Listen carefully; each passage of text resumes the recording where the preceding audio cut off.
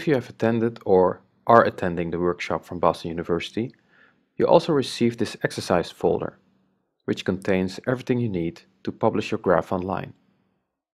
Because this folder is showing a default graph about climate change, we will only replace a GFX file and a CSV file and change some basic HTML for this exercise.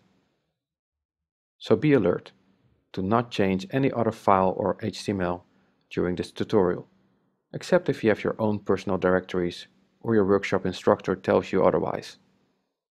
So let's start by placing your GFX file in the folder. If you want visitors to download your data as a CSS file as well, you can also place an exported CSV file from Gephi in the folder, but this is optional. If you open the config file with your preferred text editor, my personal preference is a text editor called Atom. Okay, so one of the functions of the config file is to designate the GFX file, which will be shown on the web page. So we have to make sure it will designate your graph instead of the current one about climate change.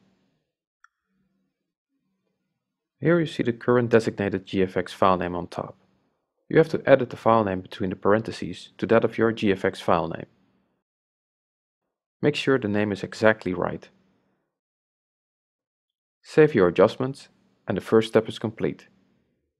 In the next tutorial, we will adjust the index.html file.